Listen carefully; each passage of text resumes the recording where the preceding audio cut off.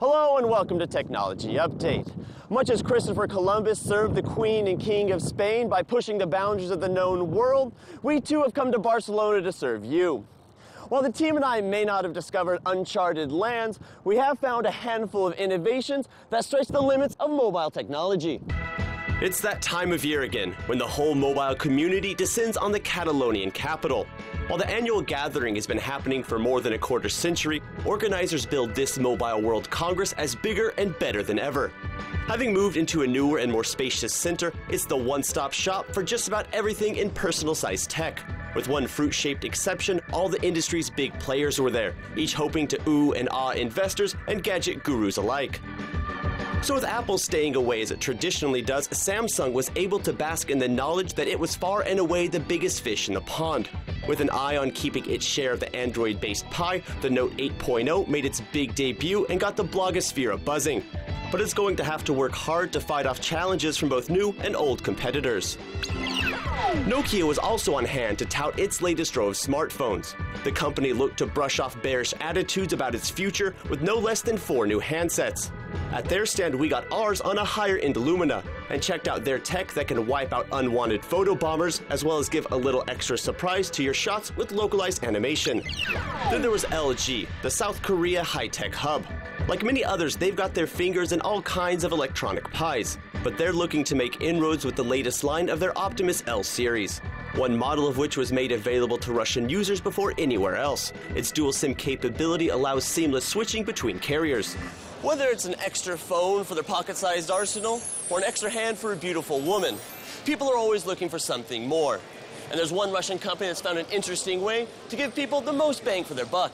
That firm was Yoda Devices, who in the absence of any truly groundbreaking announcements from the globe's habitual headline makers, stole a sliver of the spotlight with a rather unconventional handset offering. Transitioning from its comfort zone of LTE-enabled routers and modems, this plucky Russian company is hoping to carve out a niche for itself in the congested smartphone market. Now, its 4G modem hardware already accounts for some 6% worldwide. But in Barcelona, visitors flock to their stand to catch their first glimpse of what will be the Yoda phone.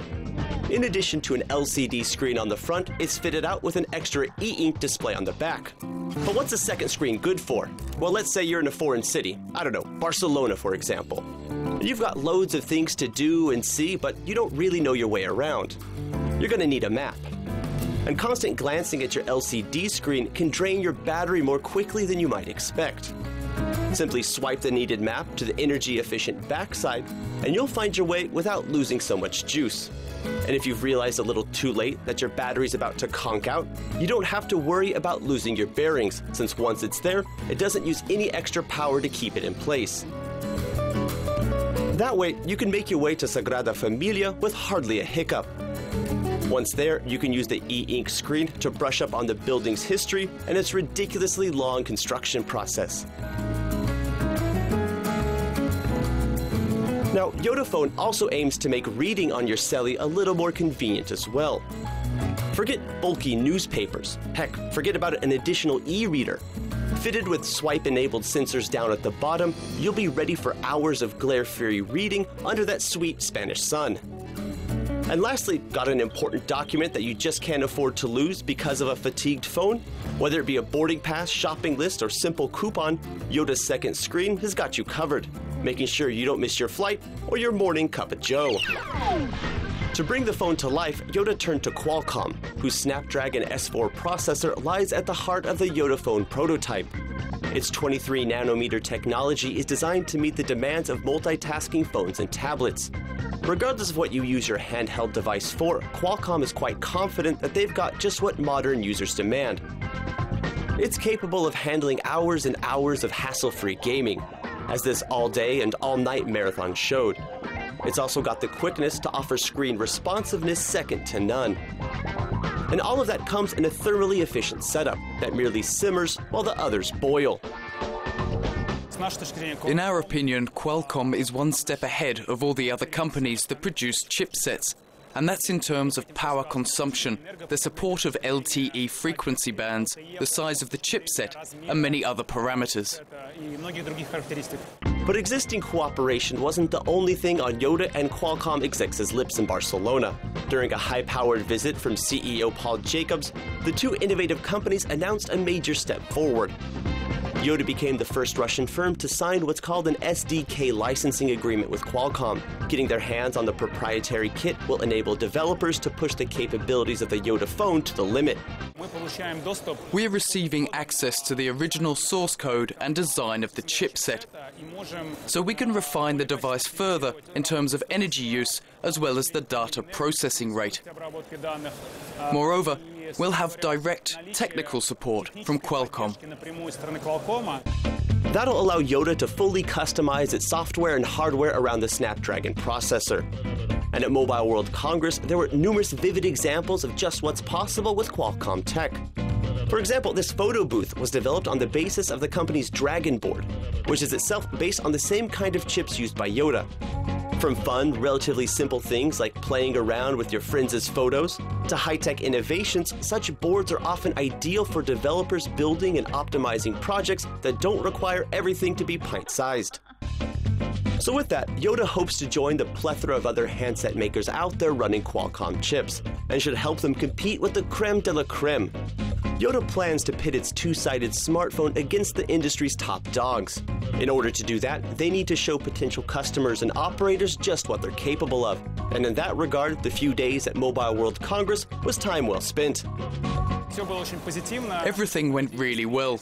People showed genuine interest in and excitement about the new product.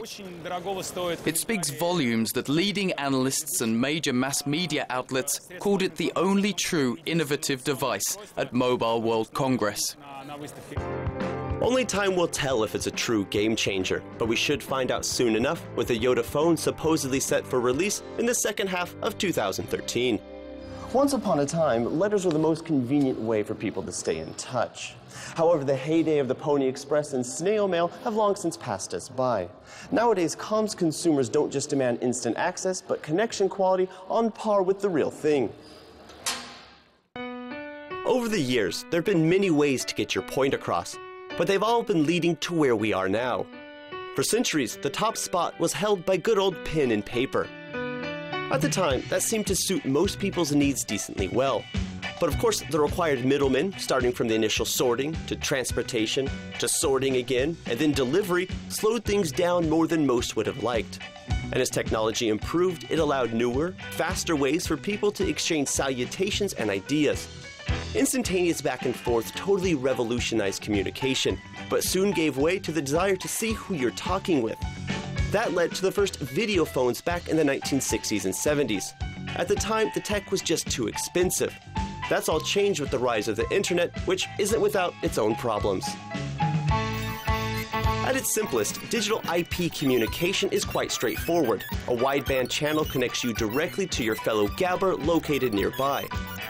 But in the real world, you're more likely many miles apart, and you share the various network paths with millions of others. And with more people streaming more data, routes get clogged and disruptions impede communication. To help minimize such issues, voice and video data get chopped up into individual packets and sent separately through various channels, hopefully avoiding major traffic jams along the way. But the digital setup certainly isn't without its hiccups. Sometimes the separate packets don't arrive on time or even in the proper order, resulting in choppy speech. Jitter buffers can sort this out, delivering the data just as the speaker intended. And when some packets of data get lost en route, concealment algorithms are required to fill in the missing syllables. And when you're talking with video, even the slightest dissonance between sound and picture can throw anyone off their game. Now, trying to troubleshoot all these problems in real time demands serious processing power, to say the least. That means an extra control module is needed to ensure the best quality without overloading the CPU. Complex mathematics and algorithms known as voice and video engines are what have made that all possible. And one of the global leaders is Spirit DSP. If you've made a phone call or had a video chat over the internet, chances are that you've used Team Spirit's engines. And despite increasing strains on network capacity, Spirit still makes sure you come in loud and clear. Here we are, showing demo video conferences held with our offices, including in Moscow, which is thousands of miles away from here. It's all in HD, but all we need is just an ordinary laptop and an ordinary internet connection, even when the network is really overloaded like it is here. And it's with precisely such video conferencing software that the company has made its latest mark in the industry. By giving telecoms companies the ability to offer unmatched over-IP software and video conferencing to their clients, Spirit feels that traditional operators may be able to stop some of the bleeding initiated by over-the-top services like Viber and Skype. The latest version of their Video Most can turn roundtable discussions into round-the-world conferences. While there may be some pretenders to the throne out there, the guys at Spirit are confident they've got the upper hand. Our technology allows for as many as 50 simultaneous audio and video streams in one video conference. Other leading companies in this sphere usually only have up to 9 interactive streams. Such connectivity capability is needed here at Russian Railways' station monitoring office. With 6,000 safety cameras streaming real-time pics of the situation on and around the tracks from stations all over Russia, Spirit's Video Most integrates the constant tide of video coming at those here in Moscow. The software can also be adapted to enable more effective exchange of info with those on the scene, and can even let reps from government agencies in on the chat if need be, all with the aim of boosting safety and response efficiency. The work takes place on a server, which means that the server itself processes all of the video streams. It's a very resource-intensive process, but despite that, our server is what we call light, in the sense that a large number of simultaneous video streams are processed using relatively cheap hardware. For comparison, a Huawei video server that processes 1,000 video streams costs about $500,000. However, with our software, the same number of streams can be processed on a server that costs only $5,000. Such big cost savings can turn into huge ones for companies like Rostelecom. With nearly 50 million subscribers nationwide, the Russian telecoms giant turned to Spirit, whose Video Most is helping traditional connection companies go digital at a fraction of the cost. A part of that is this federal project called Electronic Government, which allows people to get answers and even apply for services via video-connected terminals. When execs were searching for the right software setup at the call center, there was really only one option. There was practically nobody that could offer an out-of-the-box solution, meaning one that was ready to go immediately after installation with minimum modification. The only company that was able to provide this was Spirit DSP's Video Most.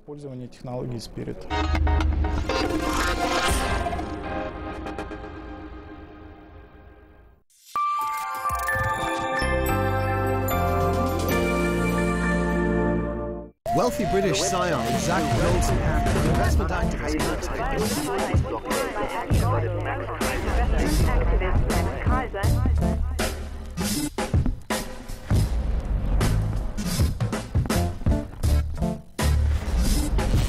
Markets, finance, scandal.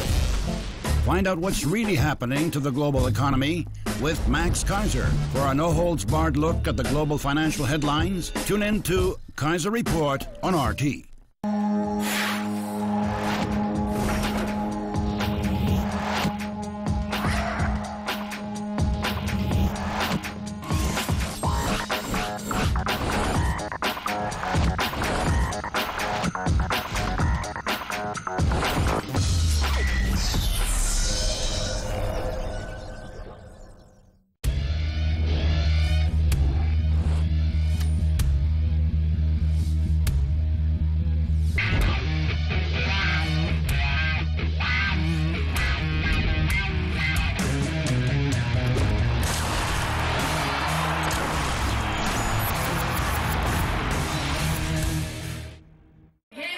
When their own country can't offer them a living, even loving mothers sometimes have to leave their children behind. I'd like to work just a bit longer. It's the dream of millions of migrants that their children might choose their own motherland. I was born in Tajikistan. I live in Moscow. My dream is live in America. I want my children to win over Moscow. Russia has become their step-motherland. RT meets migrants working hard to find a way home. Choose your language. Good morning from me, Kevin Owen. Bienvenidos a nuestra edición semanal. Choose the news that concerns you. Choose the opinions that invigorate your mind. Choose the stories that impact your life. Choose the access to your RT.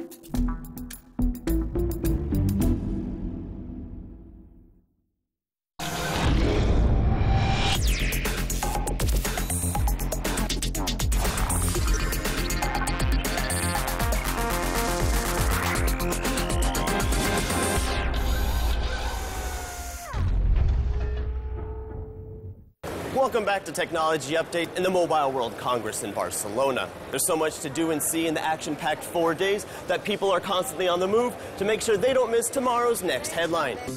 Yes, it's easy to get caught up in the bright lights and fancy displays, but in reality, many were in town to hammer out agreements and ink important deals. In the news around the time was Wimpel.com. At this point, it's a truly international brand with operators in around 20 countries. Inside Russia, however, the company is best known for its Beeline brand, who recently announced that they'd pinned a deal with China Mobile. The agreement will give their subscribers the ability to reach all numbers in China directly without having their calls routed through a transit network operator. But they weren't the only ones looking to make a little news at Barcelona. There was also Switzerland-based but Russia-centric SPB TV. Drawing on the wealth of IT know-how in Russia's northern capital, the company got its start in the late 1990s as SPB Software House. A few years back, the TV-focused department was spun off as a separate business. At past gatherings here, the company found its first supersized client and hopes to continue its luck with new hardware and advertising options that has benefits for just about everyone under the sun. We brought in new hardware, streamer and transcoders, which are unique in this kind of space. We have an entire end-to-end solution, one of the technology our customers like most, to see how we exchange advertisement, we replace existing advertisement in a continuous stream with local advertisement, which is better to monetize. And this is good for the customer because everyone gets more money, and for the user who watch the TV, which is because the local advertisement is more meaningful for everyone. Not one to be left out of the fun, Russia's reigning high-tech champ Yandex was in Barcelona to continue their push for an alternative mobile ecosystem. They announced a new version of their 3D interface, as well as officially opened Yandex Store. But first they had to figure out how to attract developers before they built up users, as well as how to attract users without newly developed apps. We solved the problem of the chicken and egg by purchasing licenses from some applications from Opera. Opera is a well-known player on this market, so we're not starting from scratch, which would have been insanely difficult. We've already got quite a few applications to offer. However, this wasn't the first time Yandex has turned to the Norwegian firm for cooperation. Opera had previously provided its traffic-compressing turbocharger for Yandex browser last year. So with already around 50,000 apps ready for download, Yandex is prepped to offer its biggest rival a little friendly competition. Although Android is a de facto open platform, there's no viable competition. No other companies that can match, for example, Google Play. It's in our company's DNA to offer an alternative. We have a search engine, a mail service, a popular cloud service. We have maps. So we decided to offer an alternative, which will be a good thing. Times certainly have changed for old school games like this. With everyday physical toy makers are being squeezed out by the processing power of computers. Technology now in the palm of your hands is beefy enough to deliver killer graphics and flawless gameplay. In fact, you can now turn your smartphone into both game console and controller instantaneously. But in recent years, much of the hubbub in the industry hasn't been about super shiny hardcore games, but the much more relaxed and family-friendly casual ones. And one of the heavy hitters in this sphere is Game Insight. Founded only 3 years ago, it's made its way to the top of the industry's elite, with the likes of Airport City, which was among the top-grossing Android apps for a time last year. Game Insight furthered its winning streak with Paradise Island, which was reportedly the company's top performer on Google-powered devices at the beginning of 2013. However, the company's go-to game has been Mystery Manor, which clocked in as the #9 top-grossing game over 2012. All told, it's taken in more than $40 million, and the company was rated as one of the top 20 publishers on Google Play. And just as you'd expect, they too were on hand in Barcelona to give visitors a new way to see and experience their games. Take a peek inside and you were treated to a 3D version of one of their fan favorites. And their stand itself also won over a few critics. It got a shout out as one of the top exhibits in Barcelona on PCMag.com. Now there are many ways to make it big, but top execs think they found a model that gives the best of both worlds. All games from Game Insight are totally free, so that you can play any games as much as you want free of charge. But if you are looking for additional features, like slightly improving your weapons or, say, expanding the territory, or just boosting your energy levels so that you can play more actively, then you can pay a small amount of money to do that and have even more fun playing. That's the only business model Game Insight uses. Spread out across the globe from San Francisco to Moscow, the company has more than 500 minds behind that idea. And here at the main Russian HQ, producers, artists, and programmers are working on what they hope to be the company's next big hit. The majority of their offerings are strategic builder games, which remind old-timers like me of the SimCity series from my childhood. It may not be the first thing that pops to mind right away, but putting together relatively casual games like these demand far more time and effort than one might expect. And the right balance between difficulty and entertainment is the hallmark of a successful game.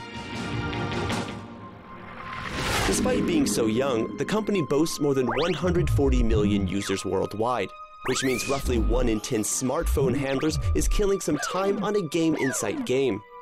In 2012 alone, the company estimates that players spent over 18,000 years combined glued to their screens. And with revenues doubling every year, the company looks to keep its early successes rolling forward. But such achievements and concomitant profits aren't the only thing the company has managed to generate. The creative juices at Game Insight have given birth to another web-centric startup. Nestled right next to one another in Barcelona, Nereit takes a traditional pastime and gives it a digital twist. While the underlying idea of their comics and books remains mostly the same, the way users take them in is undergoing a major shift. With people nowadays never too far away from their smartphones or tablets, traditional content makers have a unique opportunity to deploy technology to their benefit. As I just alluded to, the idea didn't come out of thin air, but was nurtured along by those with earlier success. It was the head of Game Insight, Elisa Kravchenko, who came up with this idea. Our companies are really close. In fact, our offices are all in the same building, just a couple of floors apart. One day, Elisa and the other 2 co-founders of our company were discussing plans for the future and came up with the idea to go into interactive content. We know how to create great games, so let's try something new. We caught up with the team at their Moscow office to see just what's possible and how it could be changing how many people interact with traditional forms of media. Now, they're not trying to totally reinvent the wheel here. What they are attempting, however, is to incorporate new ways to keep people engaged in a distraction-filled world. Take motion comics, for example, one of Nereit's main focuses. Once upon a time, graphic novels and comic books were the best middle ground between traditional text and film. But now, with so many people packing portable tablets these days, motion comics nudge the genre a little closer to film or cartoons. The style and storytelling of graphic novels remain, but with just the right amount of action thrown in. To create the content for these motion comics, Nereit has called in the services of some of Russia's top sci-fi authors, giving them a chance to see their stories come to life before their very eyes as well. Then there are so-called interactive books, which is a pendulum swing in the other direction. More similar to traditional text, but still with a little something extra to keep readers tuned in, I could easily see this as the perfect format for books whose storyline changes based on the reader's decisions and choices along the way. With an eye on a wide international audience, Nereit's novels can be found in 4 languages: Russian, English, Spanish, and Korean. Then there's Narrate's nonfiction department, which concentrates its efforts on making learning more interesting and understandable. Here the target audience isn't just school kids that need a little extra push to hit the books. In fact, much of the material could be of serious interest to ever-curious adults. Imagine combining an explanatory video clip along with a science or history lesson, or perhaps a fun game or activity to reinforce whatever the reader just took in. With its growing audience and the demands for new content that brings with it, the guys here at Narrate have a very different environment from traditional publishers. It's a lot like a TV channel. We have a schedule over there so everyone can see when episodes are due to be uploaded to the platform and know their deadlines 2 months beforehand. From start to finish, it's a pretty labor-intensive operation. After storyboards, each scene has to be drawn by hand, which these days is of course all digital, but every line and shadow is the result of a carefully placed pen stroke.